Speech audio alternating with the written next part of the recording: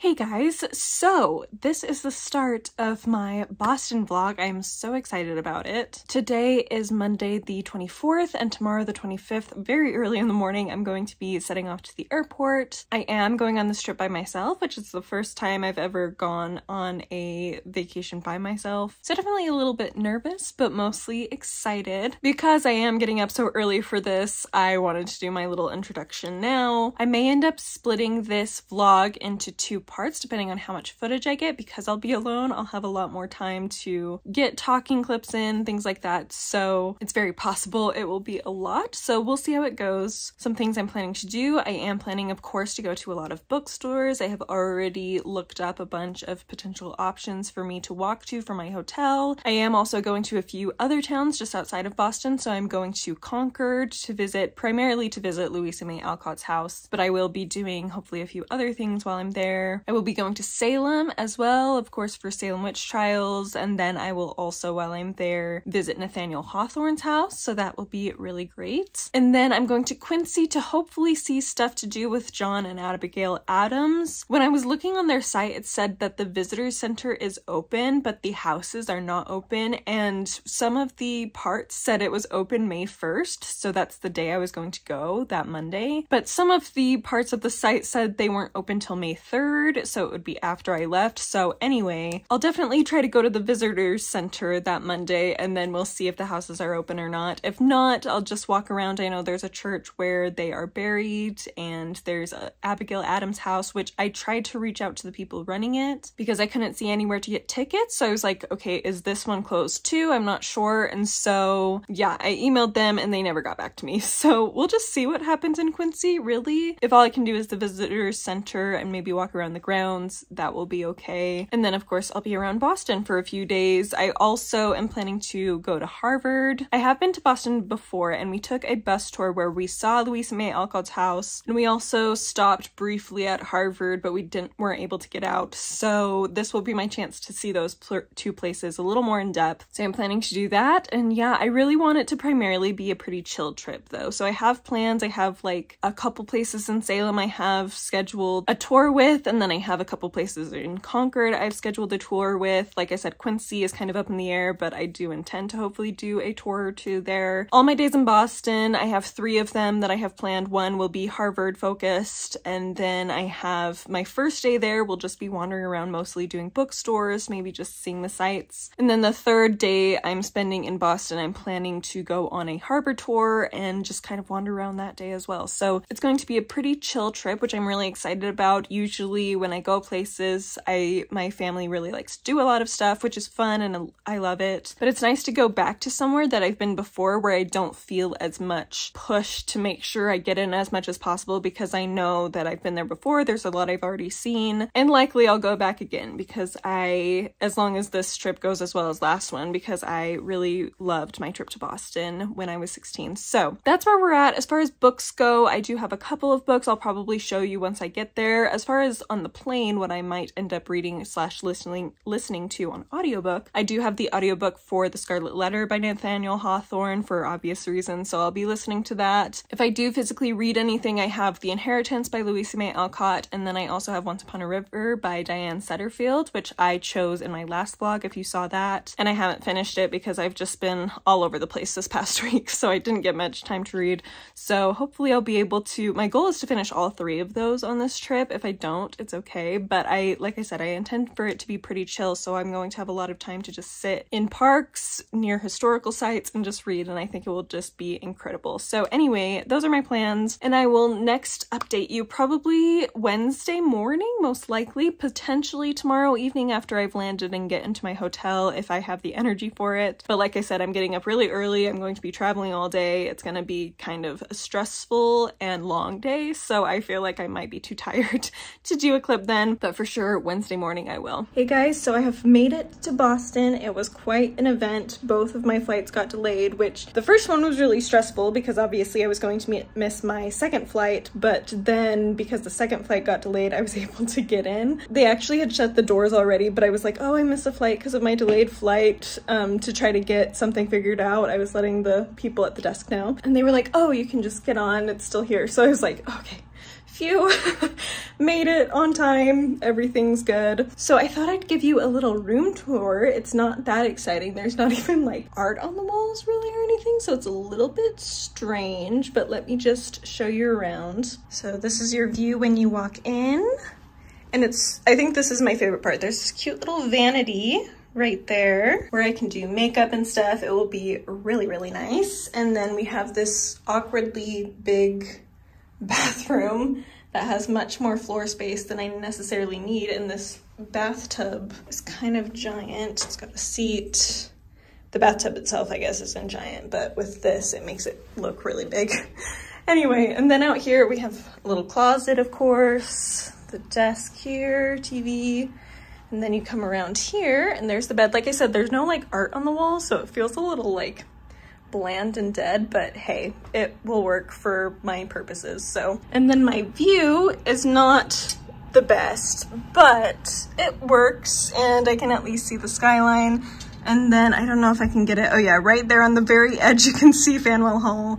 But yes, it's really exciting. I'm excited. So anyway, I also forgot my tripod. So it's gonna be interesting to see how I end up filming clips on here. But for tonight, it's almost 8 o'clock and I am tired already. So I think I'm just gonna turn in. I might read or watch something. I did start The Inheritance by Louisa May Alcott. In fact, I got over halfway through, so that's going pretty well. It's not my favorite. I think at this point, I would probably give it like 2 stars on Goodreads. So I'm not loving it, but like it's one of those stories where there's just nothing really to it and it's not really drawing me in, but it's cute. It's not like difficult to read. It's just very bland so far. The characters are very bland. The plot is pretty bland, although there is something that just happened that may spark some interesting things. It's only like 188 pages. Well, not including like the stuff at the end, it's 177 pages. So not very long at all. And the pages are really small and the font's pretty big. So I really wasn't reading for that long on my trip, but I ended up reading like 100 pages. So anyway, I might read that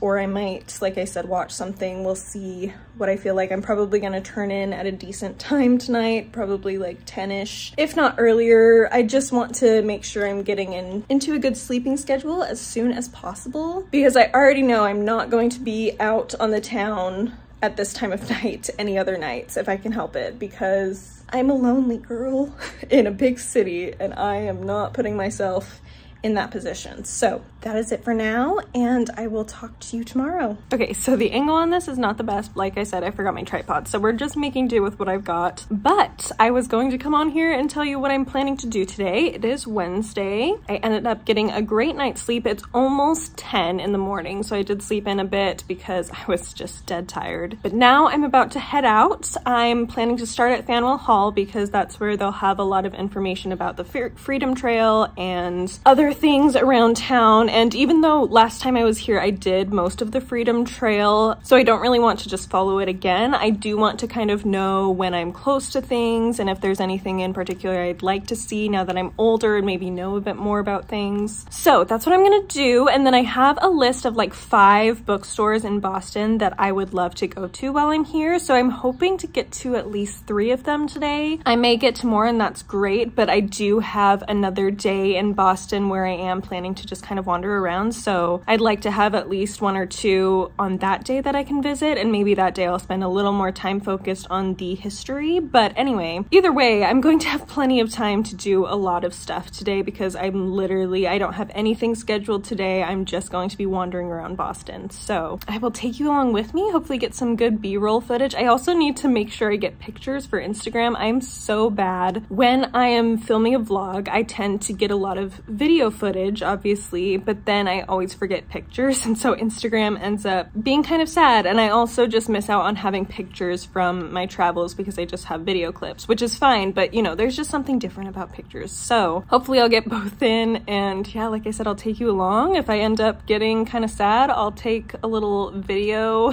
and chat with you a bit at some point maybe. I do also intend to do some reading today, so you're actually sitting on my books, so I can't show you them, but I am bringing both The Inheritance by Louisa Louisa May Alcott and Once Upon a River. I'd like to read at least like 20 or so more pages in The Inheritance because I kind of want to finish it in Concord tomorrow. I just think it would be really cool to finish a Louisa May Alcott book near her home. I just think that would be really nice. So I'd like to read about 20 more pages of that so I have a better chance of being able to finish it in Concord tomorrow. And then I'd love to read more of Once Upon a River. I just had a comment on my last vlog where I chose to read Once Upon a River, where someone said they actually preferred it to The 13th Tale, which I have never heard anyone say. I always hear everybody say that The 13th Tale is their favorite by Diane Setterfield, so I'm very curious to see where I fall now, because so far I'm really, really loving it. Like, there's nothing about it that I'm disliking. It's one of those books where I've just been kind of struggling to find the motivation to read in general, but when I have started reading it, I get pulled right in and just don't want to stop. So yeah, hopefully I'll be able to finish both of those on this trip. I was also going to mention, with these bookstores that I'm visiting here, I also have a couple in Salem and a couple in Concord that I want to visit. Unfortunately, Quincy didn't have any, which shocked me, but I'm sure in the visitor center and the gift shop they'll have some books, so I'll be able to do that. But I wanted to do some local bookstore support, so I'm planning to buy something at every bookstore I go to, even if it's just something little. I have several people I need to buy souvenirs for, so it's possible I'll be able to find something in one of the bookstores that will work for that. While I do have a couple of bookstores near me in my hometown, there's not a lot, and so when I go traveling, I really want to find those local bookstores and support them when I can. I mean, I do just in general, but especially because I don't have as much at home, I like to take advantage while I'm out, although I do need to work on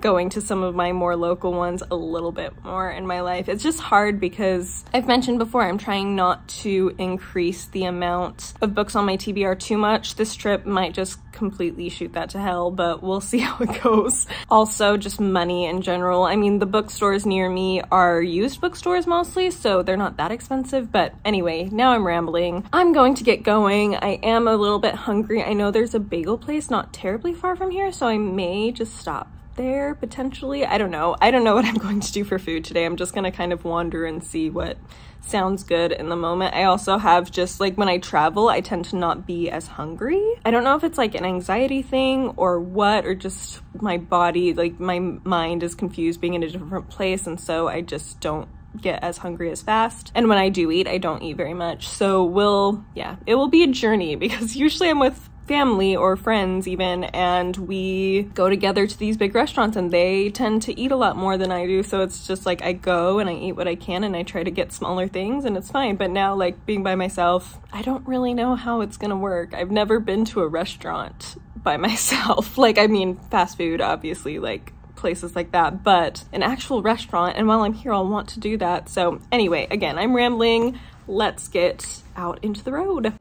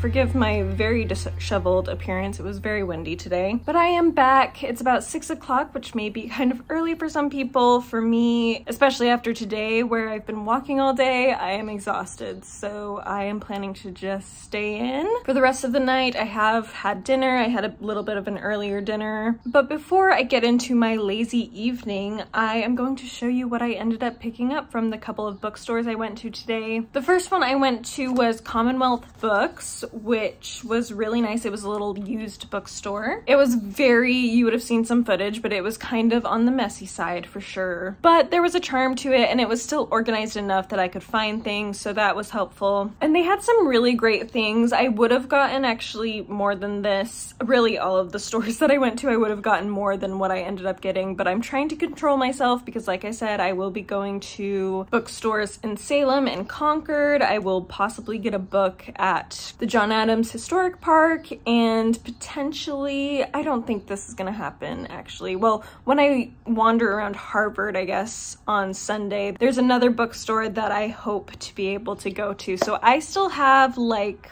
4 at least bookstores that I would like to go to. I may not get a book at every single one, but if I do, I need to make sure it's only one at each one. This first one, I wasn't sure how the other ones would go, so I did end up getting 3 things, but thankfully a couple of them are really small, so they're not gonna cause too much drama, hopefully, on my carry-on bag. But first of all, I got Pirate Latitudes by Michael Crichton. I had never heard of this before, and I saw it and I was like, you know, all I've wanted for such a long time is a pirate book that sounded good, and this one sounds really good. I know nothing about it, but like I said, the blurb kind of tells a little bit about it. I'm still not completely sure what it's about, but I have enough of a sense that it's going to be a really solid pirate book, so hopefully that is true and I end up really liking this, because it was very much an impulse buy because, like I said, I had never heard of it. Then I got a couple of classics. First of all, I have The Lifted Veil and Brother Jacob by George Eliot. These are 2 of her short story novella type things. I'm not sure what you would classify each of them as, but I've never seen a copy of just these 2. It's really thin. It's only $6, so I was like, you know what, I'm just gonna go for it while I'm here in this nice Oxford World's Classics edition. I'm just, yeah, very pleased with that. And then I got the Comedy of Errors in the Folgers Shakespeare Library edition that I'm collecting. This was the only one they had in this edition that I did not own yet, so there is that. The second bookstore I went to was the Brattle Bookshop, which is a pretty well-known rare books bookstore, but they also have a lot of other used books at various price points. And I did hear, like I said, I was starting to try to realize that I need to keep it to 1 book at each bookstore if I'm going to get a book there, so I had to narrow down between a couple of options, and I ended up going for Romola by George Eliot, so another George Eliot that I picked up. They had a lot of actually Wilkie Collins books that sounded really good that I wanted to pick up, and those were the ones I was debating between, but I'm like, you know what, ultimately I like George Eliot as an author better than I like Wilkie Collins, so I may as well go for this. I also really have wanted to read this and watch the group discussion from, I believe it was on Kate Howe's channel. She and a group of other booktubers hosted a read-along of this book a couple of months ago now, and I did actually save on my Watch Later playlist their discussion because I wanted to read it and then watch that, because I just love watching people discuss books on YouTube. Well, obviously I love BookTube, but I just mean specifically when they're talking to each other and recording their conversation between multiple people. I really like doing that. So yes, I ended up getting this old Penguin English Library edition of Romola, and I'm very excited about it. Then I went to a bookstore that I'm not 100% sure what you would call it. It's the Boston edition of Porter Square Books, but the sign that's on it is Grub Street Center for Creative Writing, so it was kind of confusing trying to find it, but I saw a bookstore and I was like, that must be it, and it was. But I think its main name is Porter Square Books because there's Porter Square Shopping Center, there's one in Porter Square Shopping Center in Cambridge, and then there's the Boston edition, but they're both the same company.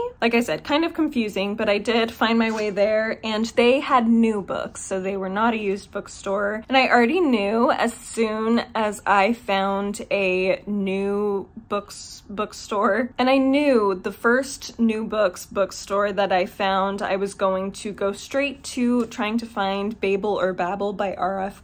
Kuang. I'm not sure if I pronounced that right, but this is a book that so many people have talked about. It's a standalone fantasy. I believe it follows a man during the Victorian era.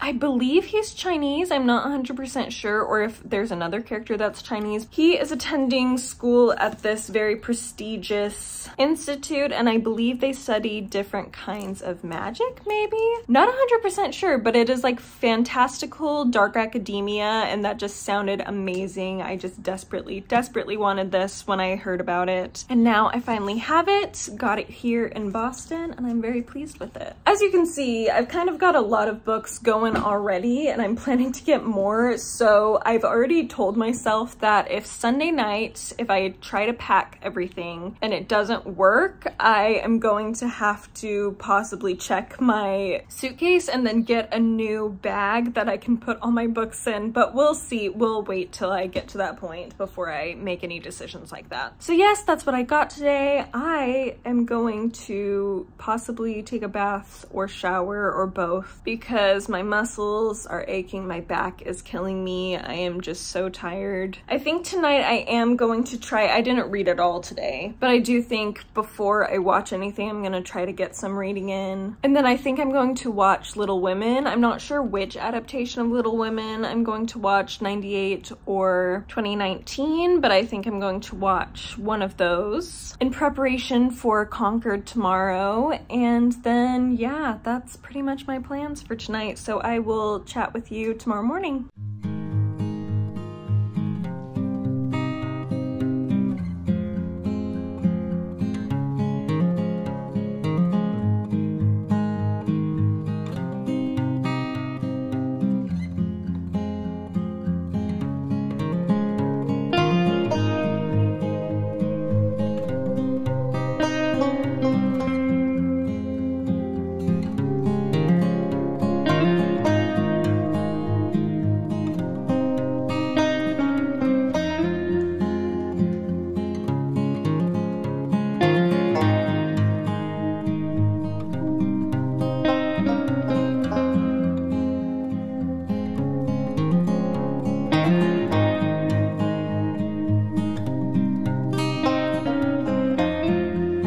Hey guys, so I realized I didn't actually tell you what I was doing today. So you would have seen some footage. I went to a couple of bookstores in Concord. That's where I'm at today. And I did get a couple of books I wanted to show you really quick before I head over to the Old Manse, where I'm doing a tour, which is like a place where a lot of historical, literary, and just historical stuff has happened. And then later today, I'll be going to Orchard House for Louisa May Alcott. But anyway, the two books I got was, first of all, there was a new bookstore a new books bookstore that I went to, and there I ended up getting The Glass Hotel by Emily St. John Mandel, which I'm really excited about. I read Station 11 last year and really loved it, so I've wanted to get more into her work, and this one sounds really interesting. I think this one has mixed reviews a little bit more. I don't think I've heard anybody say they dislike it, just more like they didn't love it as much as Station 11, but I'm still excited about it. And then at the used bookstore, the second bookstore I went to, I ended up getting And the Mountains Echoed by Khaled Hosseini, which I'm really excited about as well. I haven't read a Khaled Hosseini in years. The only one I've ever read was A Thousand Splendid Suns, and I read that in high school, so it's been a hot minute,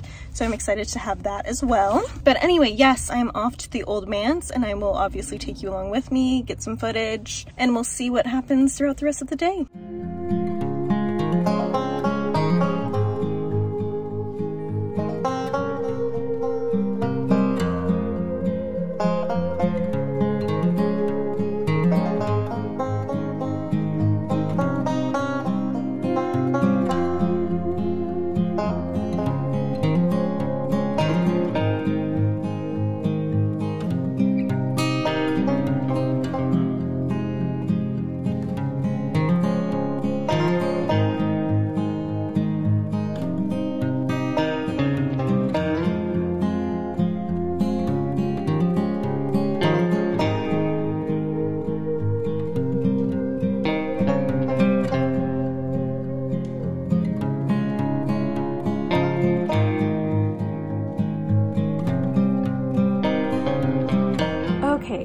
So I am back at the hotel, as you can see. Today was a lot of fun. You would have seen some footage. I wasn't able to get a lot because both of the houses that I toured, the old Manse and Orchard House, did not allow video to be taken inside. Mostly, at least for the old Manse, because they didn't want the tour guides being recorded. But yeah, in general, I just wasn't able to get very much footage. So apologies for that, but it was still a really great time, and you would have seen some footage from Sleepy Hollow Cemetery. I was only able to find Ralph Waldo Emerson's grave. I didn't really stay very long or make a huge effort to try to find things because I was getting pretty tired at that point, but I'm glad I at least ended up running into his, so I was able to see someone's grave from that area that I knew about. It is now 6 o'clock, and like I said, I'm pretty tired. I had a really late lunch. I didn't get to eat till like 2, and so by the time I was done eating, it was like 2:33-ish. All right, sorry if you still hear the sirens. I was pausing for a minute because there's sirens going on outside of my window. But anyway, what was I even saying? Oh, I was talking about lunch. Yes, I had a late lunch, so I'm not hungry. I'm a little worried that I'm going to get hungry at like an awkward time, so I don't really know what to do about that. I may end up stepping out once more today before the end of the day to go get some sort of dinner. It will probably be something I can just take back here, or maybe I'll just snack on. I have a few snacking items that I can snack on instead,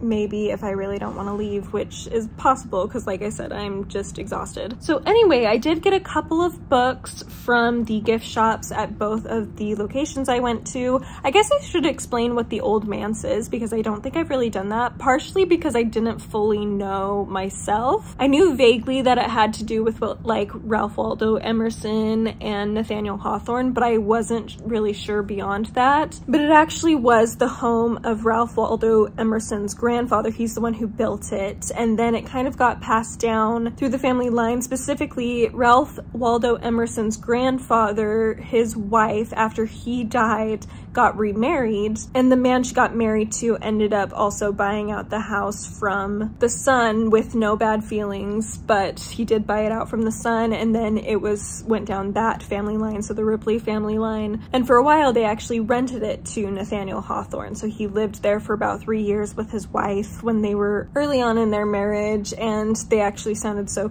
sweet.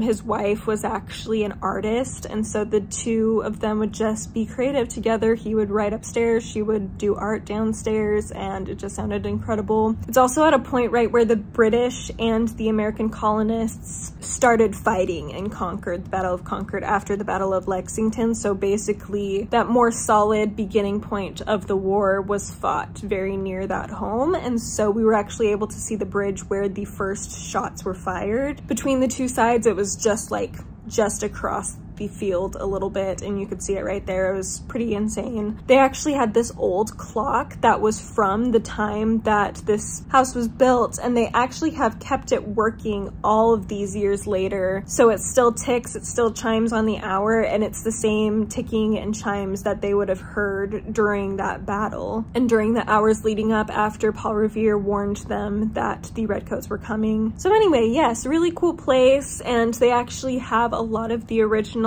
furniture and stuff, because when the trustees of this board bought the building itself, they also were able to buy everything that was inside of it, and so all of the furniture, everything is the same, and that occurred in 1939. So super cool experience. But anyway, I ended up picking up Selections from Mosses from an Old Manse by Nathaniel Hawthorne, which was actually written in the Old Manse, and obviously it was inspired by it. It's a collection of short stories, and I believe the first story is about the old Manse, and it actually focuses on this house. So I thought it would be really cool to buy this at the place where it was written, and so you can see on the cover there's a sketch of the house itself, and yeah, super cool. The tour guide really highly suggested this selection of short stories as well by Nathaniel Hawthorne. My feelings about Nathaniel Hawthorne are a little bit uncertain at the moment. So in high school, I obviously read The Scarlet